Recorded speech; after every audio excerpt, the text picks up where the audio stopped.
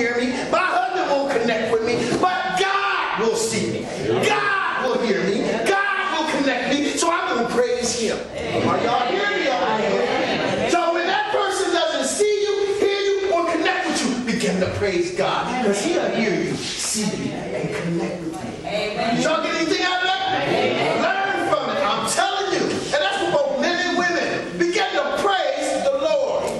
Yes, brother. I thought Lil had 4 sons. She did. That was so. The final one, because she named him what? Judah. Judah means praising God. The praise of the Lord. Amen. Amen.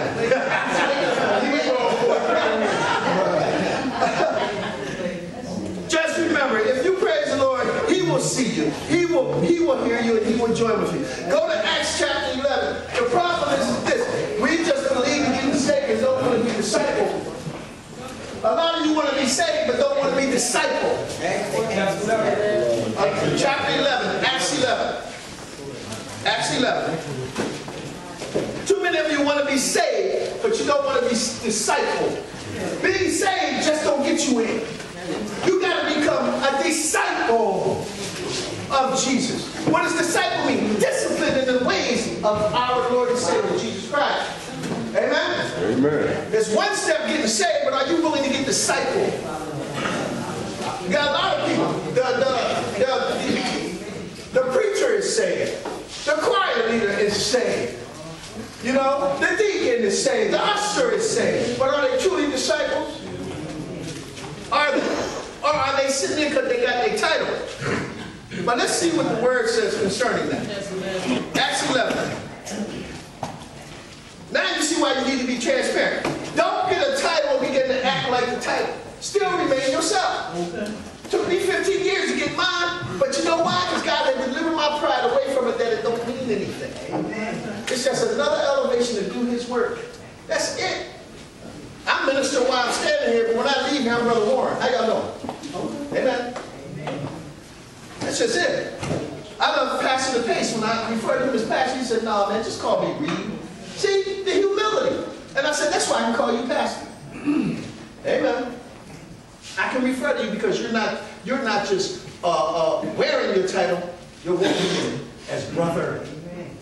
As brother. Amen. Acts 11. Look at verse 26. Acts 11, 26, and it says, "And when he had found him, he brought him unto Antioch. And it came to pass that a whole year they assembled themselves together with the church, and taught much people, and the disciples were first called Christians in Antioch." That's when they were first called Christians. Did it say the same? Did it say the pastor? Did it say the choir leader? Did it say the usher? No, it said the disciples were first called Christians. Keep reading. Keep reading. Verse 27. "And in these days came prophets from Jerusalem unto Antioch." Jump down to 29. "Then the disciples, every man according to what? His ability, determined to send relief unto who? The brothers which dwelt in Jerusalem." So if you're a disciple, you're using your gift to help someone else. Be transparent enough to walk through walls. Don't let nobody think they've been through this by themselves. You see somebody hurting, they looking at you now, you've been delivered too. Tell them, "No, man, I've been where you are." "No, brother, I had the same problem as you. But now I've been discipled out of it. But I'm going to give you relief to let you know you're not alone." The first step is you need to forgive yourself. The most problem with people in their sin natures, they don't want to forgive themselves. You ain't forgive everybody else around you, but you forgot the main person, you. Look in the mirror and say, "I forgive you, Warren." I didn't begin to grow, so I look in the mirror and say, "I forgive you for all that hoeing and drugging and stupidity. I forgive you, Warren." Then I was able to move forward. Then it was easy for me to forgive those who hurt me, and it was easy for me to walk in love. But you gotta start with you. Amen? Amen. That was for somebody else. Amen. So, in Antioch, they were first called Christians, because before that, they were called those in the way. In the way of what? There was a big W called the way. So they didn't have a name for them. So that was the first time you were called a Christian. But it wasn't saved people. They were disciples. So you get saved and become a disciple. And how do you do that? Get a prayer life. Read your word. Start doing things according to what the Lord said. Amen? Get a balance in your life. Amen? Amen. Let's look at two people that have some issues with this also. Let's go to Matthew 21. I kind of lost track a little bit, but that's all right. The Lord will bring me back. Matthew 21. See, most folk have problems with obedience, and that's why they get the disciples. Most people have problems with other people. Most people know how to play the street game. They know how to appease you. They know exactly what you want to hear. They know how to push your button. There's always somebody in your life that know exactly what button to push. Believe me. And believe me, the devil wants to send your way to push that button. I got to a place in my life where the drugs didn't bother me no more. And I'm boy, and my sister Proud was like, boy, I ain't never going back. You know, the women didn't bother me no more. You know, I got delivered from the church hurt, because the church hurt me. I got delivered from my first marriage, that hurt me. I got delivered from all kinds of friends who hurt me. But I held on to one thing, and her name was my daughter. Then one day that daughter pushed that button, boom! And that button sent me back like I never stopped. And that's when I went to go kill myself. How could I love her? And then that's when I realized the word said, unless you put away father, mother, daughter, son, you are not my what? Disciple. But those who do the will of my Father. So I allowed my daughter to emotionally affect me to the point that I went and spent $1,000 and got high again, put a noose around my neck and ready to jump, and wind up in a mentally ill hospital because my daughter didn't love me no more. But I had to realize she didn't want to connect with me. She didn't want to see me. She didn't want to hear me. But God heard me. Are y'all hearing me? And I begin to praise the Lord. To this day, that button can't be pushed by her. Matter of fact, that button can't be pushed by too many. Amen. Amen. Woo, Jesus. Amen. What did I say? Matthew 21. Look, starting at verse 23. And when he was coming to the temple, the chief priest, I hope I'm in the right place again, and the elders of the people came unto him as he was teaching and said, by what authority doest thou these things, and who gave thee this authority? And Jesus answered and said unto them, I also ask you one thing. I love it, Lord. Oh, what do you think you're talking to? Let me ask you something. Let me ask you one thing. Which of you tell me, I in likewise will tell you by what authority I do these things? Then he said, if you tell answer this question, then I'll tell you how to do it. So what did he answer him in verse 25? The Baptist of John. Which was it? From heaven or of men? And they reasoned within themselves. Okay? Saying, if we shall say from heaven, he will say unto us, why did you not then believe him? See, he put him in a hard place. Verse 26, but if we shall say of men, we fear the people. See that? They ain't want to be transparent. They're being hypocrites. They ain't going to tell the truth. We just don't know. See? That's why they reason. Why don't you just come clean dirty and say, I don't know. And Jesus knew what they were going to say.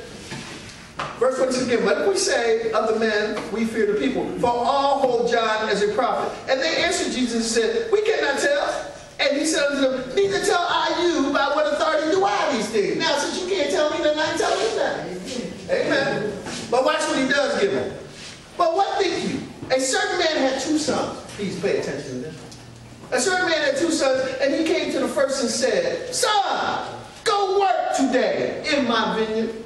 And he answered and said, I will not. But after it, he repented and went. Y'all pay attention to that guy. His heart said, I don't want to do it. But his spirit said, I'm going to obey my father. And I'm going to go do it. But at least he was transparent and honest enough to say, I ain't doing it, Dad. I ain't going to do it. Then he said, man, you know I'm wrong. Let me go back and get this thing and go ahead and take care of it. Right? I love that guy because I think like him. You know, my wife told me to clean the bathroom today, and I ain't cleaning it. But by the time she got home, we had new shower curtains, the floor was mopped, the toilet was clean, the sink was shining, the mirror was done. And when I called her this afternoon, she said, "Oh, baby, you did a good job." Because I thought better of it. My baby going to work every day. I need to be doing something. Yeah, because I tried to stay in the bed and the Lord wouldn't let me. He said, "Your back's going to hurt, your neck going to hurt, you might as well get up and go ahead and do it." I like you to be an example. Verse 30. And he came to the second son and said likewise. And he answered and said, "I go, Daddy. I go, sir." And did what? Went not. Played the game. Pulled the wool over his pop's head. "Hey, Daddy, I'm doing." Went on and did whatever he wanted to do. Amen. How many of you know people like that? "Brother, I'll take care of your mom. I got you. I got you covered." How do you later? Amen. And you know they ain't going to do nothing. They just word of mouth. Look at verse 31.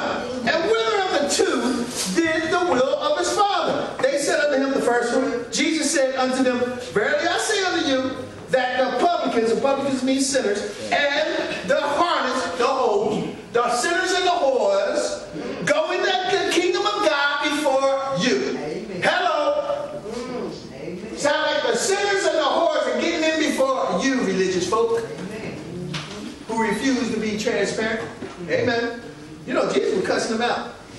For John came unto you in the way of righteousness, and you believed him not. But the publicans and the harlots believed him. Amen. And you, when you had seen it, repented not after it, that you might believe him. Amen. How far we go with this? That's it. So here it is. They believed him, but the religious sect did not. Amen. All right, y'all ready to go for a ride here? Let's cover some real quick scriptures. The problem with most folks is they don't want to obey authority. I want you to write down a lot of these scriptures. We're going to go through them real quickly because God has sent me here to teach on something that I question. And y'all can thank Mr. Edgar Steele for this, but it winded up in my sermon, and I think it fit in the right place. Because Satan was one of the first ones who disobeyed authority.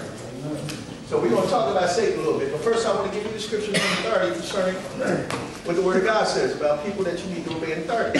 First one. Go to 1 Peter 5. Write them down. Because now that you are in earshot of what I'm saying, you are without excuse. You are without excuse. There are some people who can just do this thing naturally. I had to study because I had authority issues. I had authority problems. I fucked against authority. But until I learned to obey and humble myself and submit to it, you can't be a leader unless you've been a follower. Just that simple. God ain't going to put you in leadership if you don't know how to follow nothing. You may think you need something, but you ain't needing a thing. 1 Peter 5, starting at 1 through 4. The elder which are among you I exhort, who am also an elder and a witness of the suffering of Christ, and also partaker of the glory that shall be revealed. Feed the flock of God which is among you, taking the oversight thereof, not by constraint, don't make it hard on the leader, amen, but willingly, not for filthy lucre. Filthy lucre, the Bible means don't do it to get paid. Don't do it to gain money. You are not to be a leader in the church to get paid. Amen. Not for filthy lucre, but of a ready mind. Neither as being lords over God's heritage. That means I ain't got to rule over you. Oh man, don't you know who I am? Oh, give me a break. I'll cut you out. Amen. I shouldn't have said that, but I did. It's the truth anyway. I'm transparent. Neither as being lords over God's heritage, but being examples to the flock. You need, if your leaders around here, you need to be examples to the flock. And verse 4. And when the chief shepherd shall appear, you shall receive a crown of glory that fadeth not away. So leaders will receive a crown of glory if they do it correctly. Go to Hebrews. Go a couple of books back. Hebrews 13. That was for the leaders. Or if you aspire to be a leader, how you should treat the people of God. Amen? Hebrews 13. Underline these. You who are leaders and you who are not leaders, please underline it. 13, verse 7. Remember them that have the rule over you, who have spoken unto you the word of God, whose faith follow. Considering the end of their conversation, you follow them by faith. What does conversation mean? Lifestyle. If they have a nasty, stinking, corrupt lifestyle, you ain't got to follow them. Hello. Amen. Especially if they lying. Amen. Come clean, dirty. Then they show an example of what to do. What does verse 8 say? Jesus Christ is same yesterday, today, and forever. He's the only one that don't change. You need to consistently change. Jump over to verse 17. Obey them that have the rule over you and submit yourself. For they watch for your what? Soul. That's what I'm doing. That's what Pastor Rizal is doing. That's what Jeffrey's doing. That's what Ron is doing. That's what Harold is doing when he's driving the van. Leave him alone. That's what Edgar's doing. Let him drive. They watching for your soul because if that man crashes, you a dead soul. Leave him alone. All right. Obey them that have the rule over you and submit yourselves, for they watch for your souls, and they that must give an account, that they may do it with joy and not with grief, for that is unprofitable for who? You. Hello. Don't matter whether you like them or not. They're your authority. You ain't got to like them. Obey them and then God will bless you. Amen. James 4. Book right in front. James 4. Woo. James 4. Starting at verse 7. Submit yourself therefore to God and resist the who? Devil. And he will flee from you. Draw near to God and he will draw near to you. Cleanse your hands, you sinners, and purify your hearts, you double-minded. Amen. Jump down to verse 10. Humble yourselves in the sight of the Lord and he shall lift you up. Amen. Y'all get anything out of this? Amen. One more on leadership. Go back to 1 Peter 5. 1 Peter 5. One more. Then we want to talk about our buddy. Got a little bit more time. Boy, time flies when you're up here. It really does. Might seem long to y'all, but it's like, I just started. Amen. Start at verse 5. 5 and 5. 1 Peter 5 and 5. Likewise, you younger, submit yourselves unto the elder. Yes, all of you be subject one to another, and be clothed with humility. For God resisteth the proud, and giveth grace to the humble. Humble yourselves, therefore, under the mighty hand of God, that he may exalt you in due season. Amen. Amen. Boy, in due time, brother. Verse 6, 7. Casting all your care upon him, for he cares for you. Verse 8. Be sober. Be vigilant. Vigilant means watchful. Because your adversary, the devil, as a roaring lion, walketh about seeking whom he may destroy. Hello. All right, y'all ready? That was your authority scriptures. But most people have a problem just obeying authority. That's why I said do a self-examination. Why ain't you working? Why ain't things working out for you? You think you're doing all the right things, but have you self-examined the fact that you don't have a humble heart? Who are you angry with? Who are you disobedient to? Hello? Go ahead. I like my pastor to say, blessed by this. Amen. Go to Ezekiel chapter 28. Satan did not obey authority, nor love anybody but himself, and sin was first found in Satan. Satan did not obey authority. He didn't love nobody else but himself. Amen. And what's that? Sin was first found in Satan. He's the mother of sin. Sin was first located in him. Amen. Ezekiel 28. Y'all get anything out of this? Amen. Amen. This is Satan's description. Okay? Now, actually in these verses, he was not Satan yet. His name was Lucifer. Lucifer is his heavenly name. Lucifer is not his fallen name. Satan is his fallen name. Lucifer means light reflector or reflector of light. So his job was to stand next to the throne of God with a coat of jewels on, and that would shine out through all the universe. Because God is the only one who is allowed to sit in heaven. If an angel was created, he was created to do that duty. The moment he stopped doing that duty, he went straight to hell. You know why? Because he stopped doing what God created him to do. That's why they follow you around to understand this thing called redemption. Because they are not redeemed. They stop doing what they're doing, they go straight to hell. All you got to do is say, forgive me, Lord, and you're right back in God's grace again. They're like, what? So let's see what Satan does. 28. Ezekiel 28. Moreover, verse 11. Moreover, the word of the Lord came unto me, saying, Son of man. Son of man back in the Bible, in the Old Testament, means angels. All right?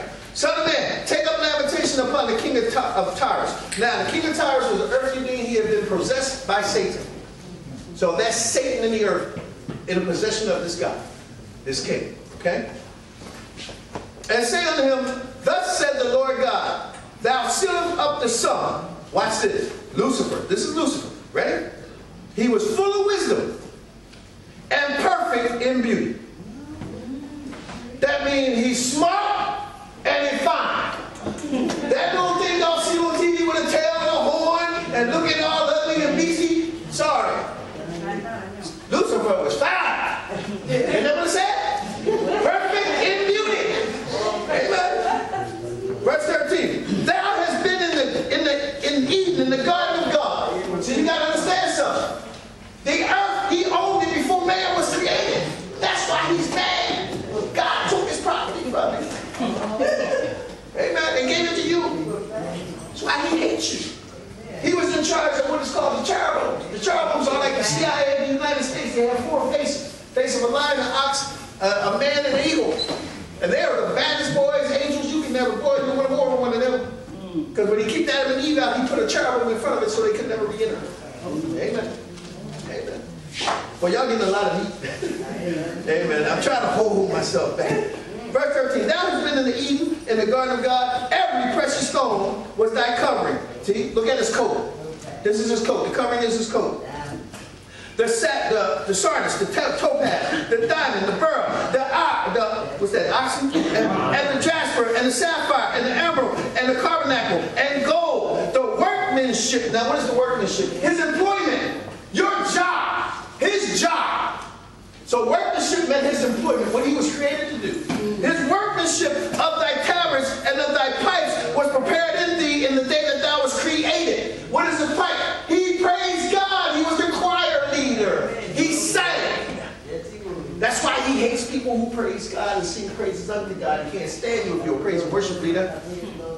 Amen. I almost said something. I almost said that. Amen. Verse 14. Thou art the anointed. See that? Thou art the anointed cherub that covers. And I have set thee so. Thou was upon the holy mountain of God. Thou hast walked up and down in the midst of the stones of the fire. Thou was perfect in thy ways from the day that thou was created till what? Iniquity was found in you. Until sin was found in you. Amen. You were perfect until sin was found in you. Amen. How far are we with this? Go to 18. By the multitude of thy merchandise, they have filled the midst of thee with violence, and has sinned. Therefore, will I cast thee as profane out of the mountain of God? That's when Jesus said, I saw Satan fall as lightning above the earth. Amen. And I will destroy thee, O covering cherub, from the midst of the stones of the fire. Thine heart, pride. Thine heart was lifted up because of thy beauty. I'm all that in a bag of chips. Amen. Amen. Thou hast corrupted thy wisdom by reason of your brightness. You corrupted with yourself, thinking you're all that. So intellectual. You got all the answers. Amen. They don't know the real one. Come on. I will cast thee to the ground. I will lay thee before the kings, that they may behold thee. Thou hast defied thy sanctuaries by the multitude of thy iniquities. By the iniquity of thy traffic. You know what the traffic is? Slander. You were talking against me. Amen. Since you want to slander me. Amen. Don't you know even in the world we can sue you for slander? Come on. So that's all God does, is the accuser of the brethren. How many times he didn't accuse you and you know you didn't do it? Amen. We know it was you. I didn't do it. Well, it's because you weren't transparent enough and honest enough, and so your family and your friends build a reputation on you as being a drudgy, an alcoholic, and a thief. So anytime, even if they stole it, they blame you. Hello.